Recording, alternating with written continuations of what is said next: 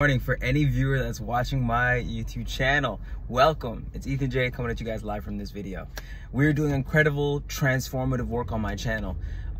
Aside from my just woken up out of bed face, if I'm very transparent with you guys, I've been a little sloppy the past couple of months in terms of my diet, performance, sleeping mannerisms, compartmentalizing or taking in intellectual information and rather taking action on it. But I do want to start making YouTube videos that'll address certain topics that I'm studying right now that I find incredibly fascinating. And one of the biggest ones, aside from obesity, aside from weight loss, aside from fitness, strength training, and really optimizing muscle mass and hypertrophy, one of the concepts that I've really been involved with in learning is ADHD. For those of you that might not, or might have picked it up already, or might have seen it, or maybe I've mentioned it time and time again,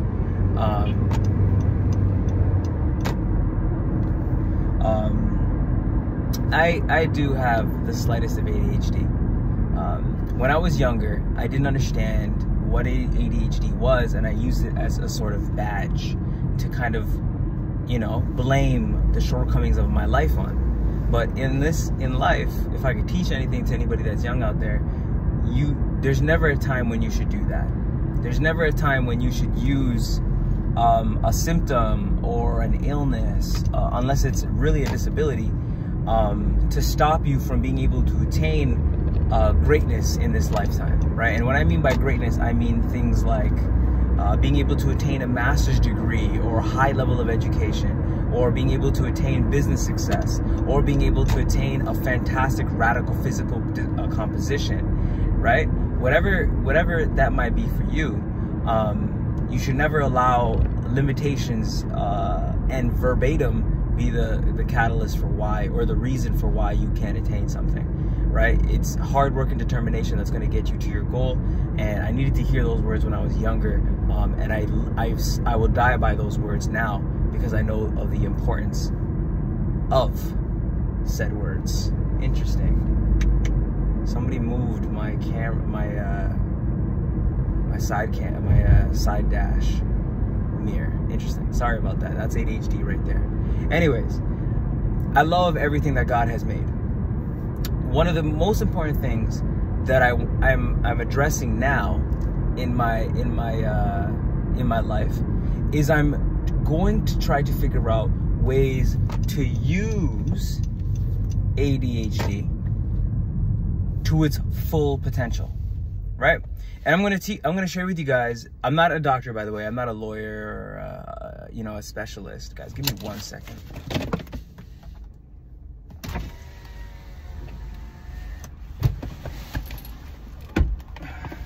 Whoever did that, I'm coming for them.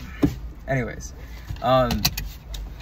one of the things that I want to teach with my YouTube channel, sorry for that, I apologize, is I do want to help people get to the best shapes of their lives and help fix anatomical issues that people are going through on a scientific level, from a layman, so somebody that wasn't intellectually gifted in understanding kinesiology or anatomy, and that has a pretty messed up anatomy, not terribly. I'm grateful for everything I have.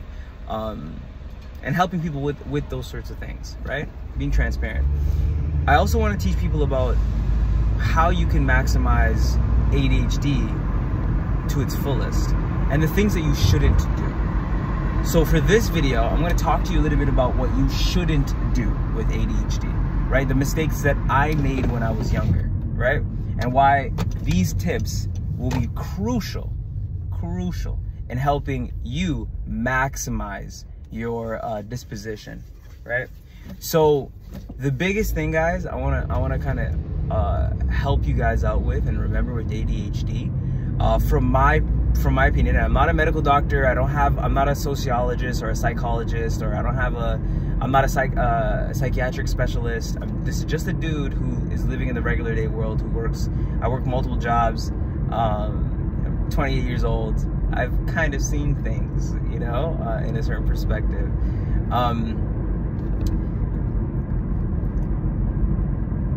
the ADHD mind has a tendency to derive dopamine from things very easily, right? I see that within myself. And as I see it, I am also well aware that it is a big problem. We can derive dopamine from many things, right? Dopamine can derive from sexual pleasures. It can derive from food. It can be derived from drugs, narcotics. It can be derived from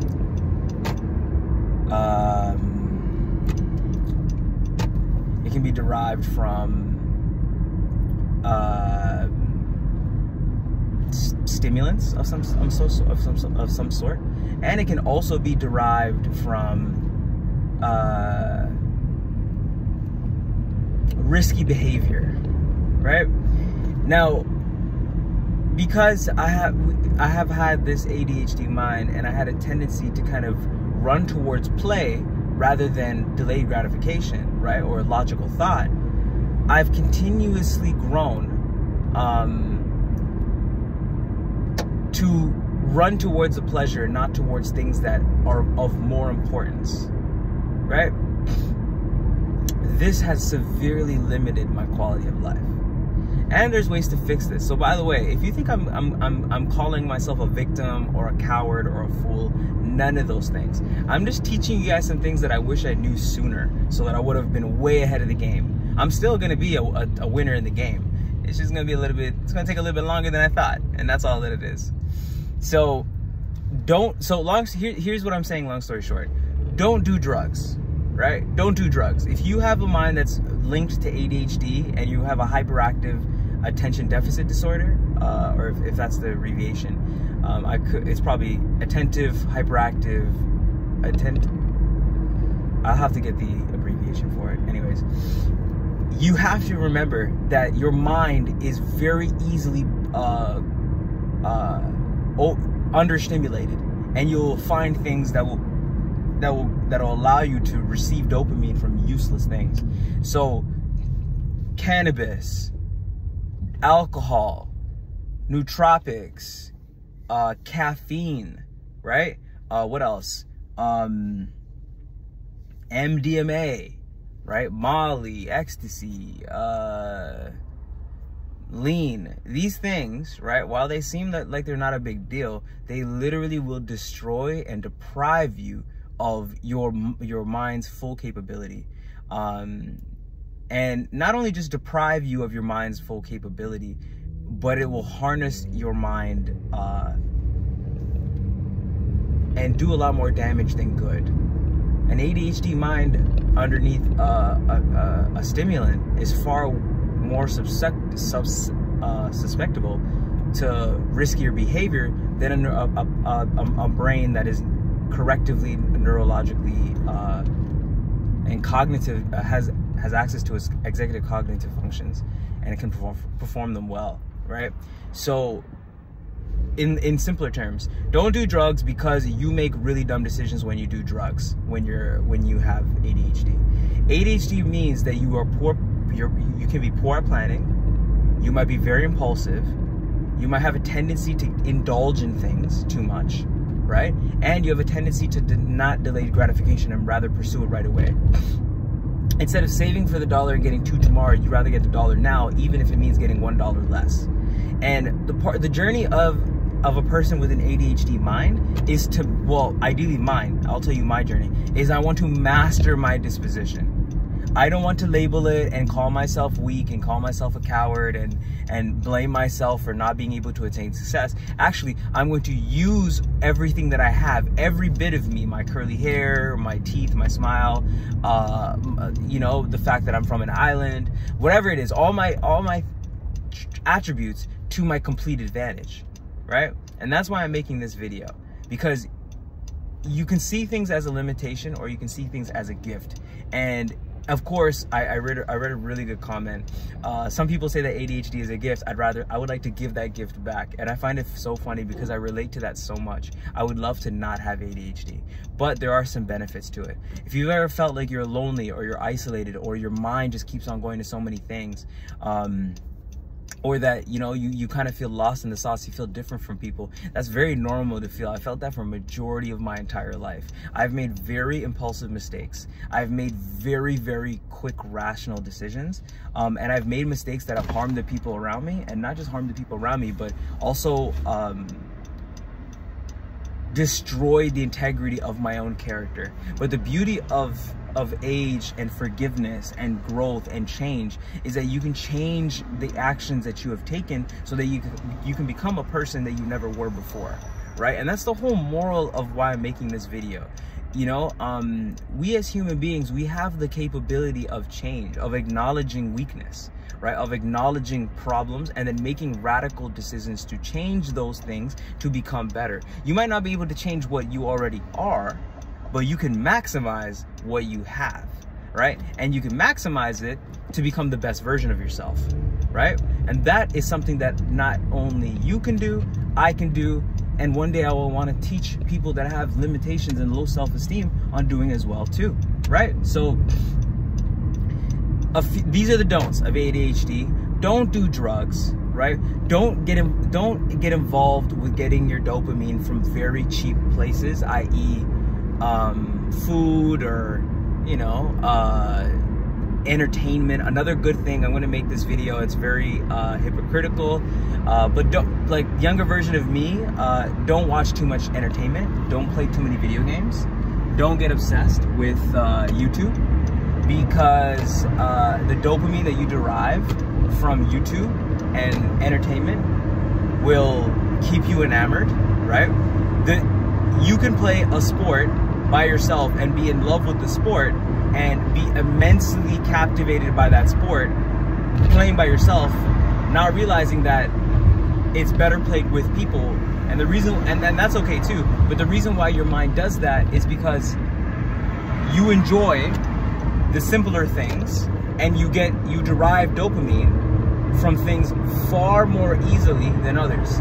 So if you want to be somebody that attains very worthwhile goals, things that require very systematic approaches to them, right? Whether it be a master's degree or a bachelor's degree or a great physique, right? Or a great body, you're going to have to start to meticulously plan ahead of the time so that you can get to a goal that is worthwhile in life.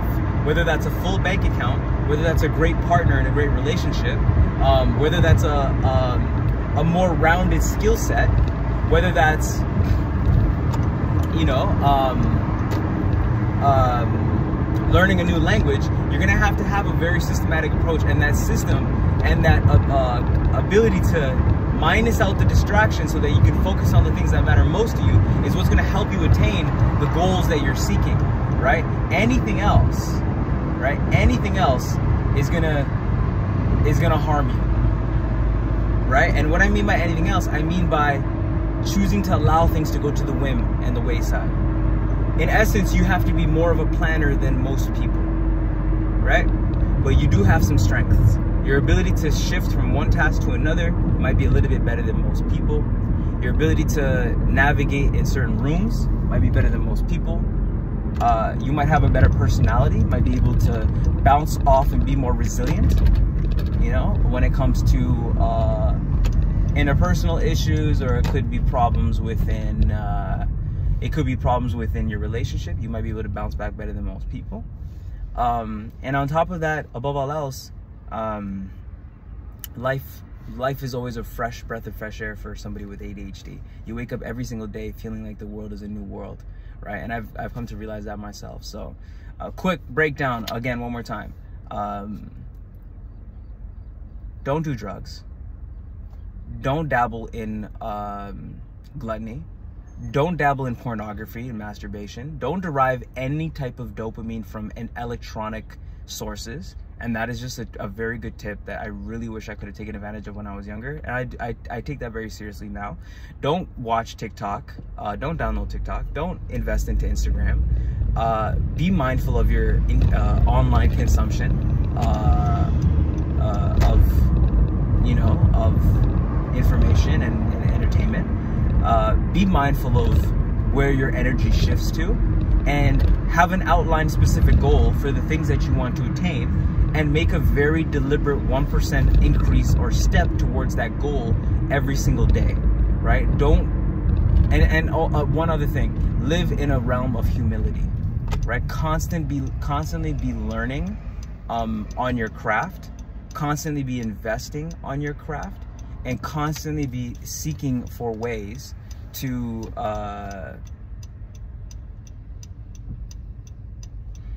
gotta love drivers, man. You gotta love drivers. Anyways, constantly be seeking ways to optimize your performance, right? And optimization might not always be about adding something, right? That's a big thing that I had to learn. Optimization might be the process of refining something, right? Refining and then also closing down, right? To allow for ways to optimize your performance to its best capability, right? So just a little tip for you guys that are out there with ADHD that kind of feel like, you know what, these doctors and these YouTubers that don't have ADHD have great advice, but they don't kind of fit well with me. Here's somebody that actually I do fall on the spectrum lightly, and I wanted to share with you a couple tips, right? And I can tell you a couple do's on the next video.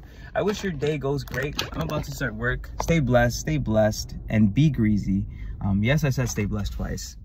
ADHD is not a limitation. It is not a reason to stop trying in life. It just means that we have to try a little bit harder than most people. But everything in life is worth the hardship. Just remember that. Don't give up.